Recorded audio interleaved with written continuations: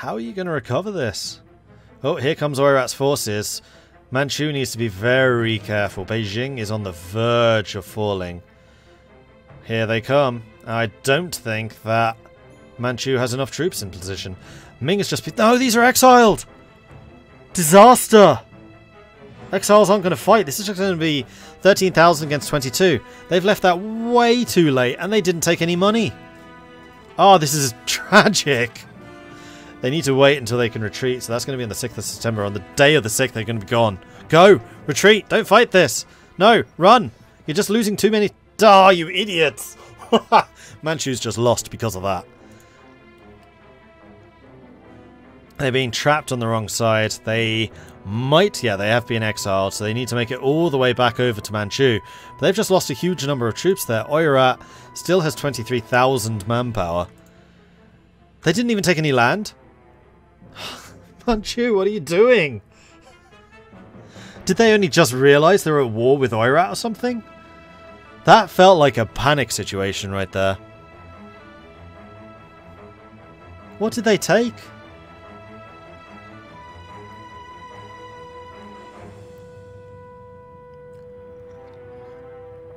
Looking at how big Date is, could you let CPM come back as Date into the Voda? You know, I'd be okay with that. Yeah, I'd allow that. Especially as Date took Oda's territories.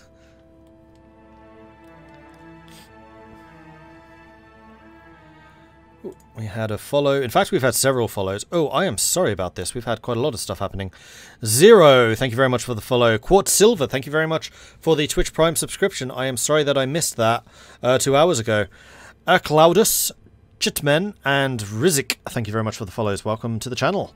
Welcome to the Community Multiplayer Madness, which we hold every Sunday at the same time. So every Sunday from now on, probably with the exception of next Sunday, seeing as that is Thanksgiving, we'll probably take next Sunday off. But after that, it's going to be every Sunday, 3 PM until 6 PM, Greenwich Mean Time. And we will see more such madness. Hello, hello. Hello. This is your Emperor speaking. You're not my Emperor. I didn't vote for you. Yes, your Emperor. Did you see what we did? I have not. What did you do? North Italy will not be leaving the Empire. Oh, interesting. We have also added England to the Empire. What, really? Yep. You want a bunch of pirates in your empire? England is also a pirate of... Yep, they're also... He apparently had this idea that he wanted to join the Empire, and then when talking to that guy said something to the effect of, "Oh, I hope you're not going to do something stupid and crazy like become a pirate republic." And Val goes something to the effect of, "Actually, that's a tempting idea. I might do that." Yeah, Pirate Republic England is going to be terrifying. Yep. Especially in the Empire. Yes. So yeah, we good. We do it nice and strong here over here. Yeah, I've been watching the madness going on in Asia at the moment. Manchu versus Oirat. Big showdown. Oh, really? How's that been going? Quite well for one player, not so much for the other. Don't want to say who. No. Who. And then the really big showdown was Poland versus Muscovy. I think that was probably like one of the biggest we saw contests. That was a fun war according to all parties. They enjoyed that one, even if it was just a white piece. It was a white piece, but damage was done. Like quite a lot of damage. Oh yeah. Yeah, both were reeling from that one. Yeah, I thought I'd come and tell you that the Holy Roman Empire is actually... We saw that you were sitting on the Venice War for a very long time. I suspect that's just because he couldn't take Venice. Yeah, it's... They kept spinning out little troops, whatever, like 1K stacks constantly. They had a 40-something stack of ships in the Gulf of Venice. We couldn't beat that. We wouldn't have the money or resources to build the ships to challenge that at the time. Yeah, I kept on mistakenly saying that Venice was winning the largest fleet award, thinking they were a player, but of course they aren't. So they have the largest fleet in the world. They did. But then rebels happened, and a 25k Bogomila stack popped up in Venice, and that basically ended any of their little stack spawns. So we're like, okay, we're gonna win now. Yeah, if you'll excuse me, I need to get back to commentating this because of course. Happening. Thank you. All right, I'll leave you to it. Okay, so Manchu has just attacked Oirat. Oirat is trying to rally some troops, but they don't seem to be doing that very successfully. This is an attack into mountains, which may not have been the best option, but it was a significant number of troops against a very small number. Jingzhou has not fallen. Hongchun has not fallen. But where's the Manchu capital? Because I feel like that has fallen. And Manchu is currently losing by 60 war score. Oirat starting to move some of their troops together. Manchu losing 5% attrition here at the moment. However, they have now taken that province. They continue to take the attrition. Forts have started to retake some of these territories around here. But where's the capital? If I click on you, then click on your shield. That's the Oirat shield. Manchu. I want the Manchu shield. Ah, there it is. That's their capital. So Oirat... Oh no, that's Manchu. That's Oirat. Oirat's trying to retake the mountains, whereas Manchu is just rushed around here, going for the capital right now. 36,000 against 30,000. Manchu definitely has more fuel in the tank than Oirat has right now. Manchu trying to take out Mongolia's army. Oirat marching to assist. This is a step battle, so it's out in the plains. Here comes Oirat. So this is going to be the showdown. Oirat versus Manchu. This is going to be the big battle. 4.2 morale for... who's this? The attacker. The attacker is Oirat. And Manchu getting absolutely trounced, apparently. Wow, that was one-sided. Why was that so one-sided?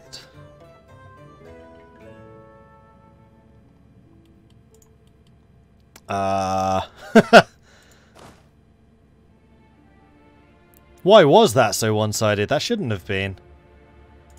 I mean, Oirat does have a lot more cavalry, but it's 18,000 against 19,000. They only have 1 pip better general. There was only a 0.1 morale. Just rolls? Really? Just because of that? Did Oirat tech up? No, I think both are level 5. Yeah, still 5. There's complete equality there. I am stunned that that was so one-sided.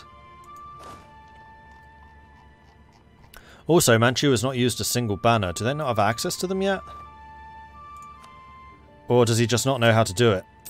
I guess he just doesn't know how to do it. Oops. Because that's access to a lot of additional soldiers. And banner troops are quite strong. Could you see what's happening in Africa? In a moment, I want to see what's going on here. Also, Bjornvar, aren't you supposed to be in the game? Naughty, naughty.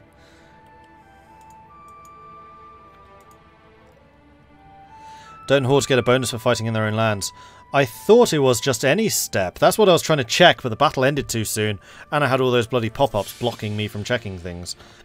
Mantua, excuse me, now on -2 stability. I think this is the end of Manchu. I don't think there's going to be a recovery from this. But you never know. I've seen more crazy things happen. Meanwhile, Austria fighting... Oh no, Bosnia fighting against Hungary. Is Hungary a vassal yet? No, they're just allied with Austria. There is no personal union between the two. Meanwhile, Ajam have turned things around against Timurids and actually managed to piece them out for a bunch of stuff. Meanwhile, Hormuz has Timurids currently occupied. Hormuz having a great game at the moment, which is quite nice to see, even if they are AI. Congo expanding slowly but surely. Morocco expanding towards Tunis, although Tunis is currently a protected nation, so they can't take any of that. Hoshikawa having secured pretty much the entirety of the south. Hatakeyama fighting against Date. Not sure who Hatakeyama are. Ah, these guys. So how did things go so wrong for Date? Date Venu actually got 4,000 soldiers. Hatakeyama have come in with 5. So even though Date own a bunch of territory, they're not really in a position to do very much. Ah, unconditional. And there we go. Oirat have taken a bunch of territory from Manchu, cutting them in half and removing them from their Korean provinces. Manchu's mistake there was piecing Ming out for nothing. Manchu could have won that. Definitely could have won that.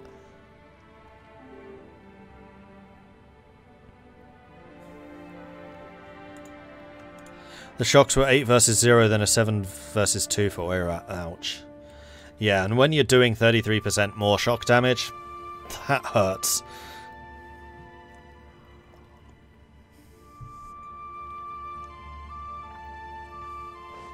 Yes, that's a good idea. We should definitely go and have a word with Manchu. So who's Manchu? Manchu. Martian.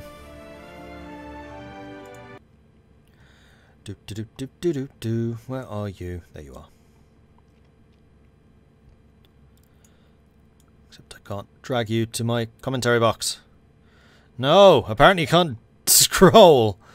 That's a slight problem.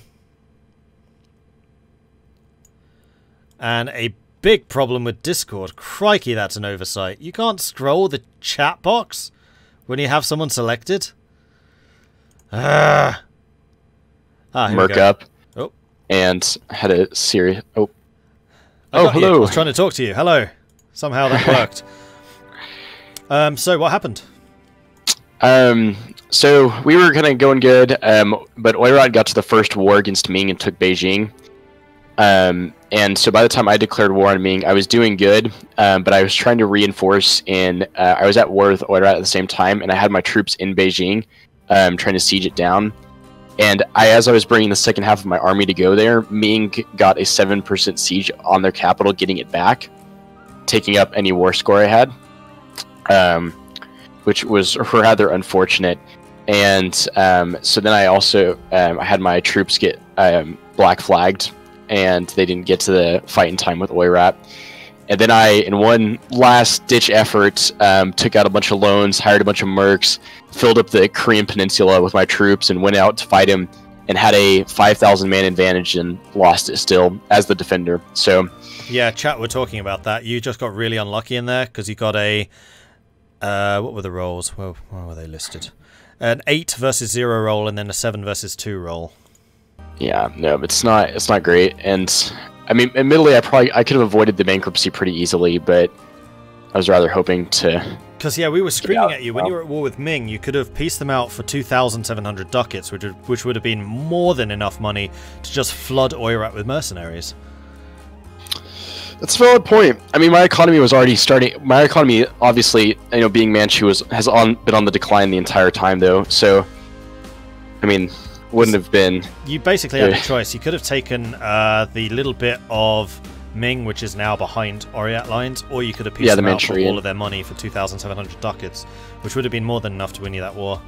We're like, oh no, you didn't do this, and then the peace happened. Was it just a white peace? No, I took one province and some money, but... Yeah. That was really unfortunate, and then when you piece them out, just the terrible, terrible timing of black flagging your units, so half of them are exiled, half of them are in the fight, and then just like, oh no. Yeah, just I thought they had all... I thought they had all landed, because I looked at the date, and I just got it off by a little bit, so... It's unfortunate. But then I just unconditional surrendered, because I knew it was going to end up there anyways, just whether or not I wanted to keep my troops, so... That's fair. I mean, that's why the unconditional surrenders exist, and that's why we have the rules about it. Yeah. Well, it was a good fight anyway. Definitely enjoyed doing that. Like, your fight and then the war between Muscovy and Poland were both brilliant. How did that go? Who won that? White Peace. White Peace! Wow. Peace. Yeah. So, yeah, we definitely had some really good action this session, so thank you for that. So, do you think there's any way of saving Manchu from here? Oh, I don't know. It kind of depends on what that guy wants to do, and it depends on how Japan develops. So I'm thinking at this point the likelihood is low, though. But he did leave me with some chunks of Korea, so who knows? Yeah, we'll see. You could become Korea, basically. Manchu Korea. Yeah. Well, and also Ming hasn't actually exploded yet, and they're gaining mandate. Yes, they are. They're up to 13 already. Yeah. And, yeah. Unfortunately, though, the smart thing in his peace deal is me and Ming are now no longer bordering each other. So you can't be a tributary. Yeah. So, yeah. We'll see. Oirat's peace deal there was pretty good. We're like, oh, okay, yeah, that's probably about as bad as it could have been for you. Oh, yeah, banners. I mean, do you know how banners work? I do know how banners work, but I ballsily did not use them because I was at force limit with my free cav that I got from the state click from the race host. Gotcha.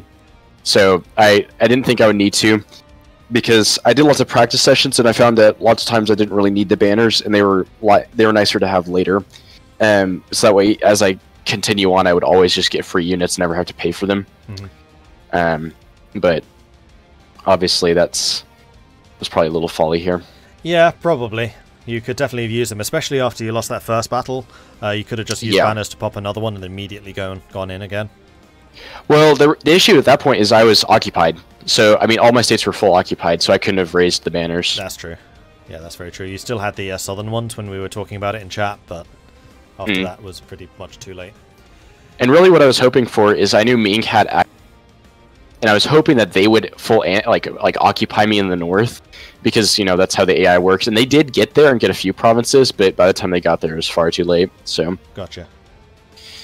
Alright, well... It's kind of funny, though, because I was in the voice chat with him, and he was all like, oh, yeah, I'm going to go suppress these Kortian rebels. And I was like, oh, yeah, the ones that just, they just had a rising, and they're at negative 98 unrest? Yes.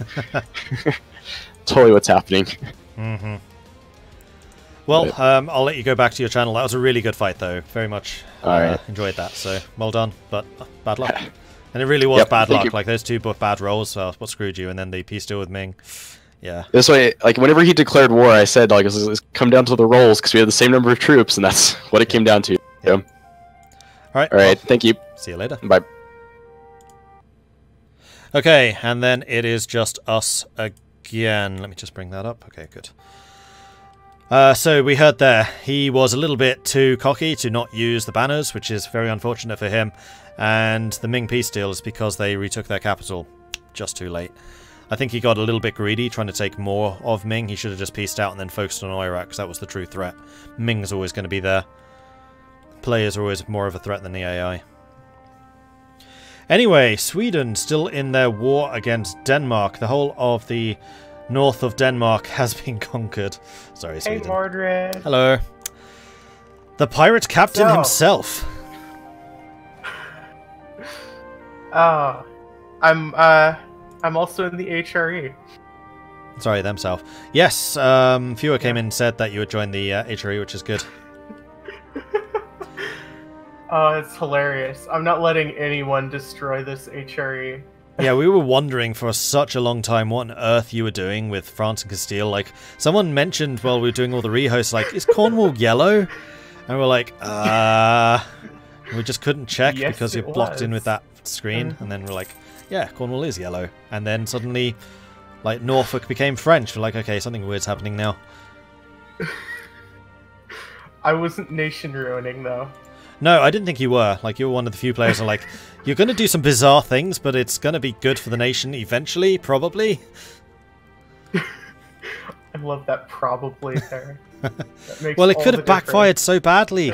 If either France or Castile had decided, you know what, this is a perfect opportunity to take England out, you would have had no defense. Well, why do you think I had two of them? One of them's going to stay loyal, right? And yeah, this is true. help me take back the stuff from the other one. Yeah, it was a nice move. Like, full kudos to you there. Yeah. I've got this whole, like, Western European alliance set up just so that no one kills me during that period. And now they've unleashed a menace, like England with its already crazy force limits, now with Pirate Republic force limits and ship capture chance, you're going to be unstoppable at sea. Well, England doesn't get force limit bonuses, does it? Oh, is that Great Britain? I don't think Great Britain does either. Well, I think it's just the fact that you have such a massive coastline. Force limit. Yeah. And then now you have the plus 50% from your government form. And also I can raid. Yes. I've been watching, like, France's relations to you and Castile's relations to you to see if you just turned around and started raiding them back. Because that would have been hilarious. And be like, right? What are you going to do about this? It'll happen eventually. Nice. It's gonna happen. Yeah, people have been asking me to do the HRE map mode because I just want to take a look at this. I just couldn't remember where it was. There it is. Oh, it's only actually London and Kent in the HRE right now. We need to see the rest of England in there. I know.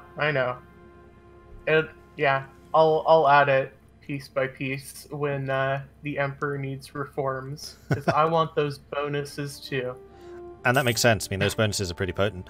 So are you going to be angling to become an elector or maybe even emperor? Oh, you can't be. You're a republic.